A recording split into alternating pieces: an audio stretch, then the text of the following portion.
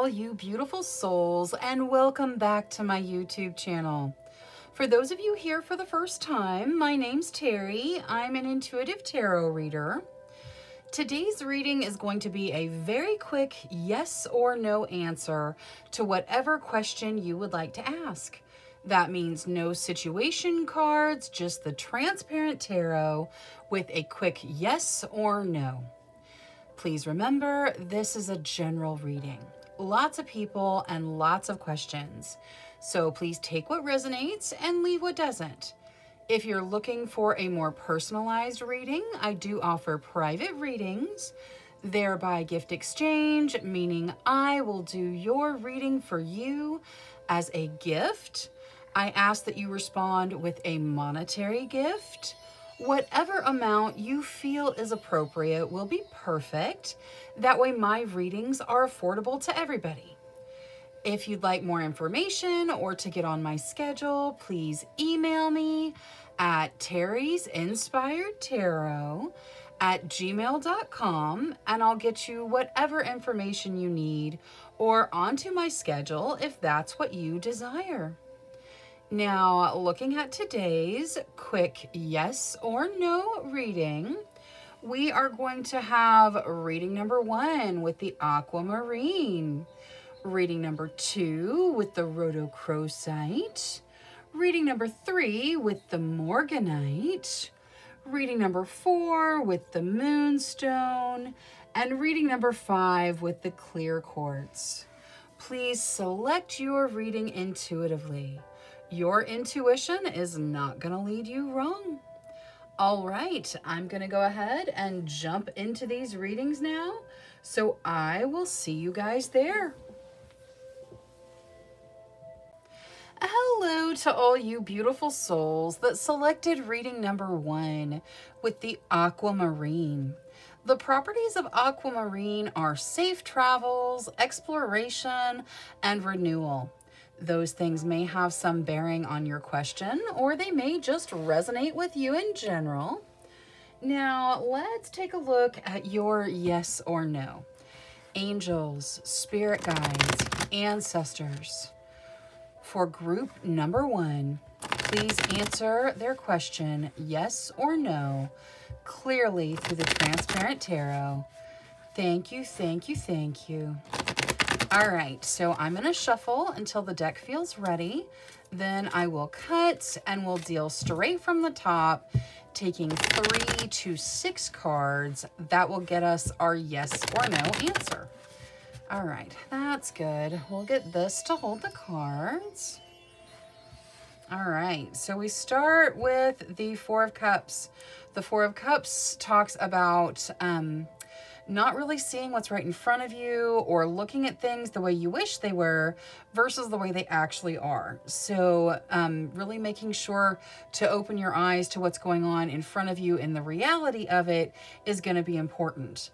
Next, we see the Chariot. The Chariot talks about forward motion through your strength, your determination, your drive. However, there may be a blockage that you're dealing with here because in this deck, the horses are not moving. So there may be a blockage that needs to be removed for you to get that forward motion. Next, we see the Emperor. The Emperor talks about you making your decisions that lead you down the path you want to go down. It reminds you that you are in charge in your realm. You're in charge of your life and your path, and you can make the decisions that take you down the path you want to go down.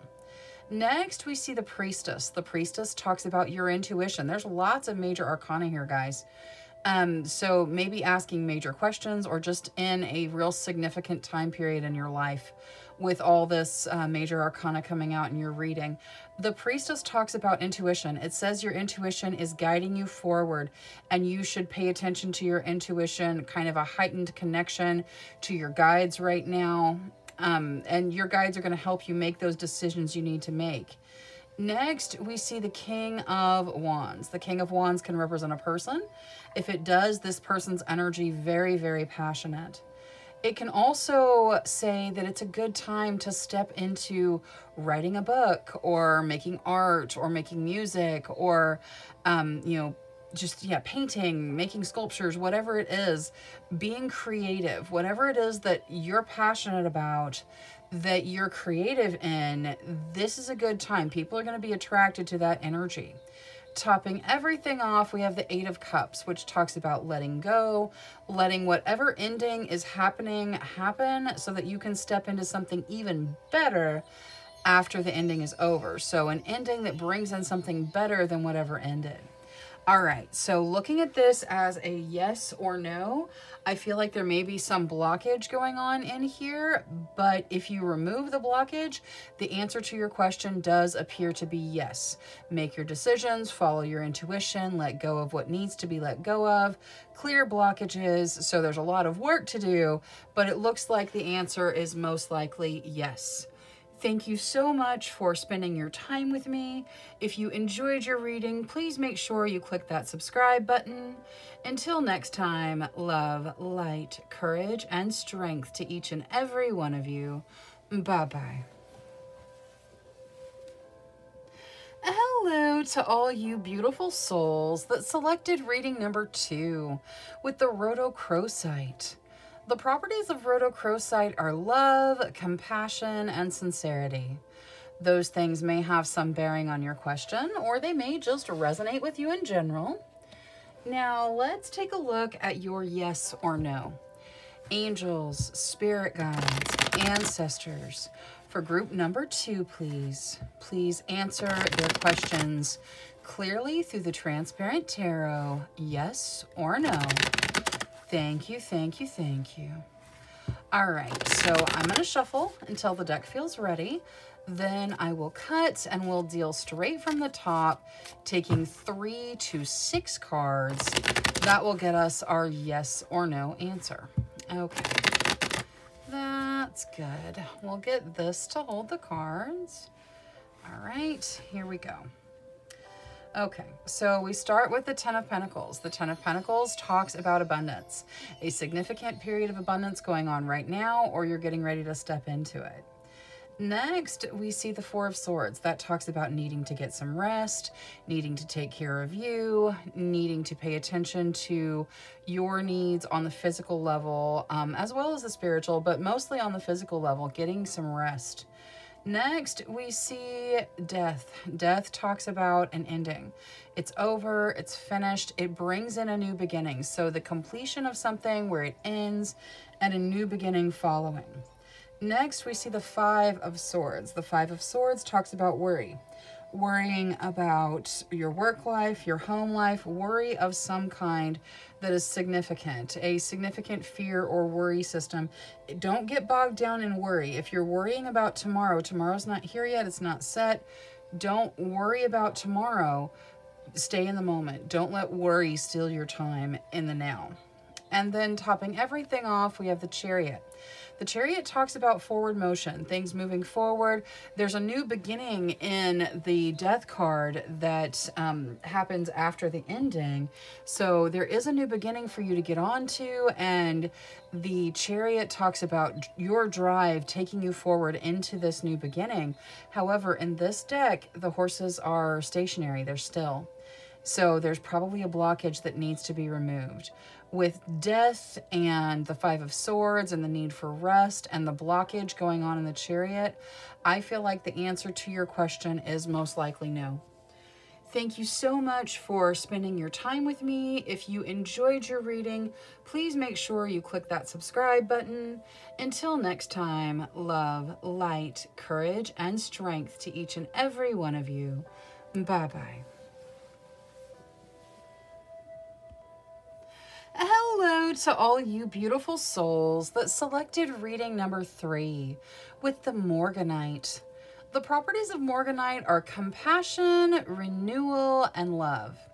Those things may have some bearing on your question, or they may just resonate with you in general. Now, let's take a look at your yes or no. Angels, spirit guides, ancestors. For group number 3, please answer clearly through the transparent tarot, yes or no, to the questions of group number 3. Thank you, thank you, thank you. All right, so I'm going to shuffle until the deck feels ready. Then I will cut and we'll deal straight from the top, taking 3 to 6 cards. That will get us our yes or no answer. All right, let's see here. One more shuffle like this. There we go. Okay, we'll get this to hold the cards. All right, so we start with the Ten of Swords. The Ten of Swords talks about an ending. It's over, it's done, it's finished. It can leave you feeling betrayed or stabbed in the back. So a very significant finished ending. Next, we see the King of Pentacles. The King of Pentacles can represent a person. If it does, this is the person that wants to take care of everyone, or at least someone wants to be the person that gets called when there's a problem so that they can help and take care of it. It also represents abundance.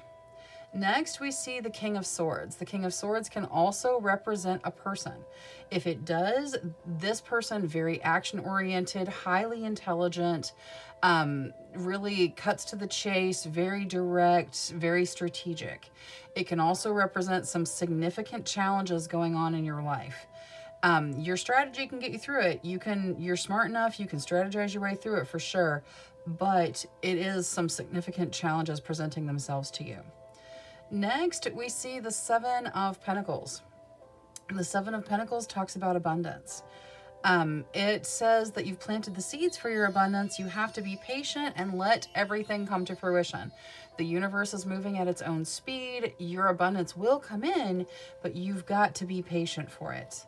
Next, we see the Page of Swords. The Page of Swords talks about paying attention to details.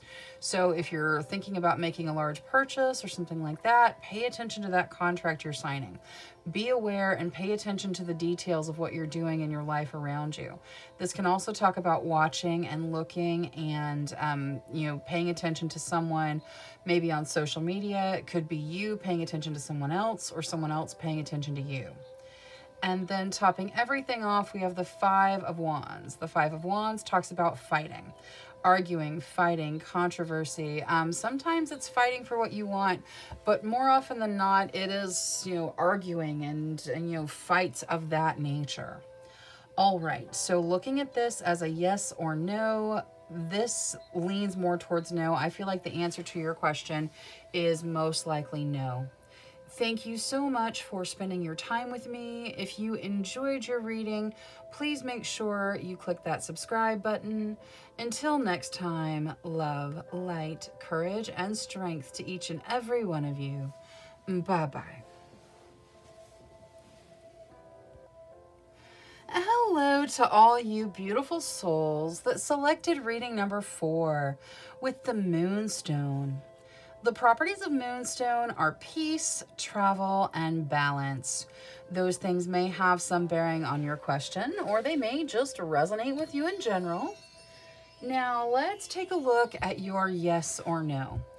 Angels, spirit guides, ancestors, please answer clearly through the transparent tarot, yes or no, to the questions of group number 4.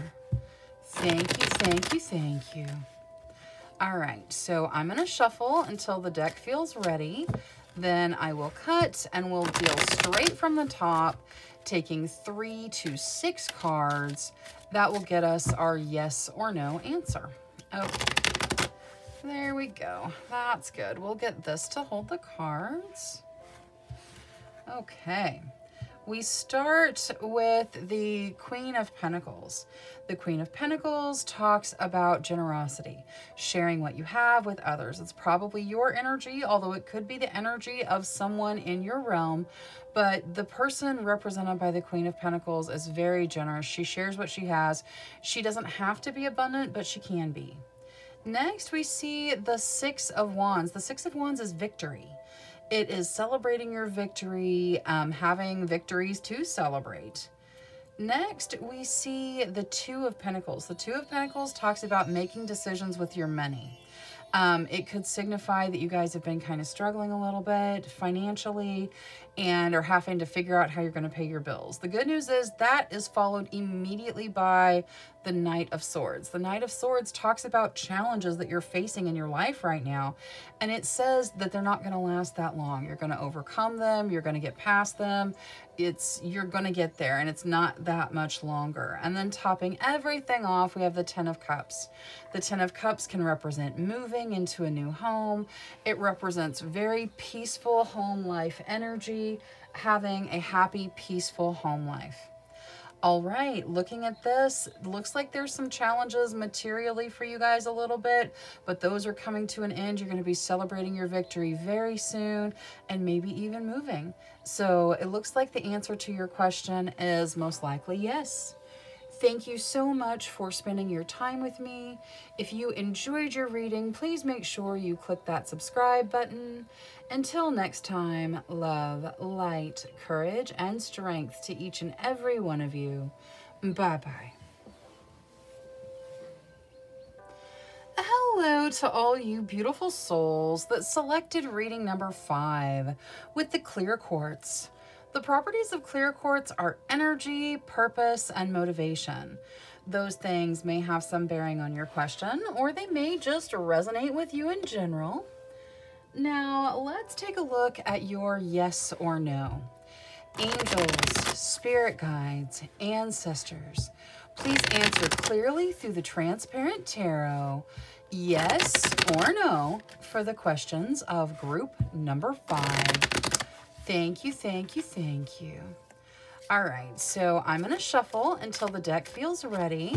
Then I will cut and we'll deal straight from the top, taking 3 to 6 cards. That will get us our yes or no answer. Okay, there we go. That's good. We'll get this to hold the cards. Oh, I knocked that just a little bit. There we go. Okay. All right, so we start with the Empress. The Empress talks about having stable material foundations, putting down roots, and it can represent motherhood. Next, we see the Knight of Pentacles. The Knight of Pentacles says that there's opportunity in the material realm out in front of you. Now, it's pretty slow moving, so it's a little ways out in front of you. You're going to have to be patient, but there's going to be an opportunity present itself from the material side of things. Next, we see the Chariot. The Chariot talks about your forward motion through your drive, your desire, your energy, moving things forward. Now, in this deck, the Chariot looks stationary. So there may be a blockage keeping you from moving forward, but once you clear it, you're going to just excel. Next, we have the Page of Wands. The Page of Wands talks about reconnecting to your passions. These could be creative passions, romantic passions, but reconnecting to a passion level in your life. And topping everything off, we see the Six of Wands. That is you celebrating your victory, you being victorious. So I feel like you do clear whatever blockage there might be with regards to your forward motion, and you get to celebrate that victory. All right, looking at this as a yes or no, this is pretty clearly a yes to whatever you asked tarot. Thank you so much for spending your time with me. If you enjoyed your reading, please make sure you click that subscribe button. Until next time, love, light, courage, and strength to each and every one of you. Bye-bye.